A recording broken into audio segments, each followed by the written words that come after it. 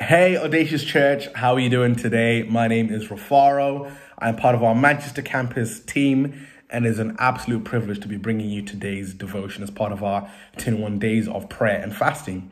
For you, your church family, your small group, your community, whoever you've been fasting with, I hope it has really been a blessing. And I hope you're seeing and hearing God more truly than you did at the beginning of our fast. I know it's always been true for me that anytime my physical hunger has an opportunity to be suppressed or diminished, my spiritual appetite grows and increases. So I really hope that that is true for you. As part of my role for church, I have the privilege of leading, pastoring, and advocating for our young adults, everybody between the ages of 18 and 30, right? What an age gap. And I love doing this. And one of the things that we've been believing for this year is for the name of Jesus Christ to be, raised upon high in our university halls, in our workplaces, in hospitals, in different spheres across the city. We want to see Jesus' name lifted upon high. We want to share the message of the good news message, the story of hope, the message of freedom to all who are able to hear. That's what God has put in our hearts. And so the beginning of last year, academic year, when we're like, all right, God, how do we do that? I felt from God that he wanted us, as a team to prophetically sing a song. And that song is, we want to see Jesus lifted high. Now, I don't know if you've ever heard the song, but I encourage you to go away, listen to it, check it out on Spotify, Apple Music, YouTube, whatever you listen to your music on. And really listen to the lyrics of the song. Really allow them to minister to you. And then as part of our prayer points today, begin to prophetically pray them and speak them over our city. God said, I want you to praise and pray this word into being.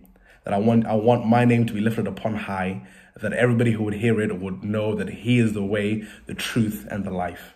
That's what the word of God says. That's what the lyrics of this song are. And we've just been really believing that God is going to come through. In fact, these lyrics, these words, they are pulled straight from Scripture. Exodus 17, there's an encounter where, the children of Israel are fighting and they're encountering God. And one of the names of God that they learn is Jehovah Nisi, which means the God, my banner.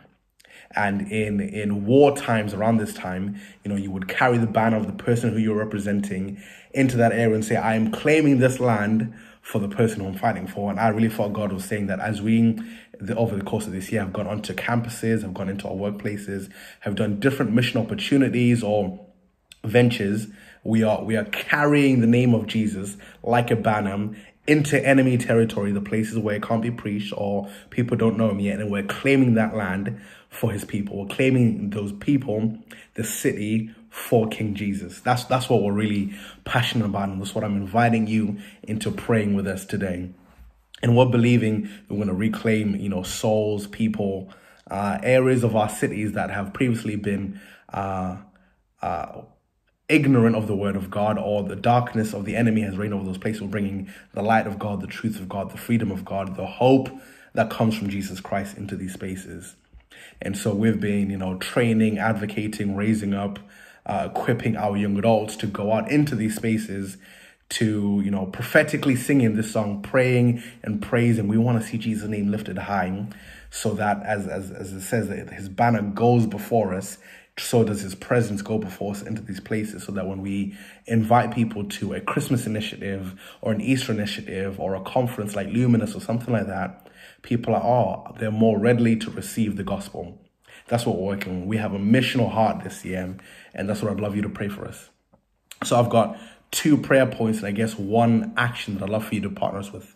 The first one being is the boldness to share their faith.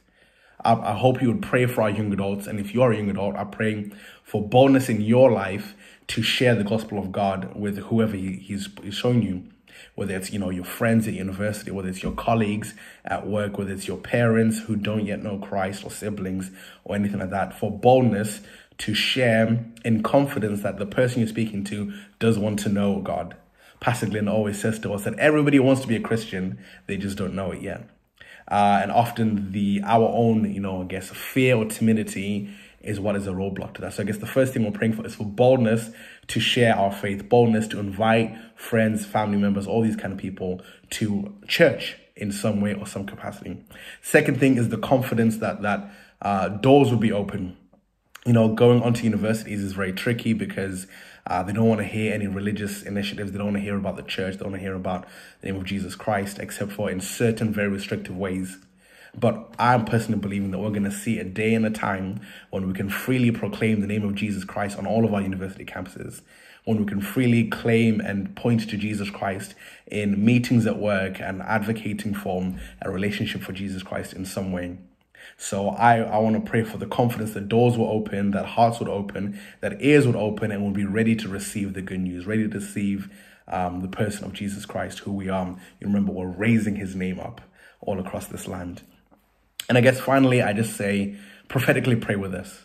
We've been prophetically singing the lyrics to this song. You know, it talks about strongholds will come tumbling down. Every prayer is a powerful weapon that every ear will know, every man will know that he is the way to heaven. All these kind of things, we are believing for these to become a reality. So I pray today, if not continually, would you get the lyric sheet up for this song. We want to lift Jesus' name high and pray them with us. Sing them with us. Begin to prophesy with your mouth what your heart believes.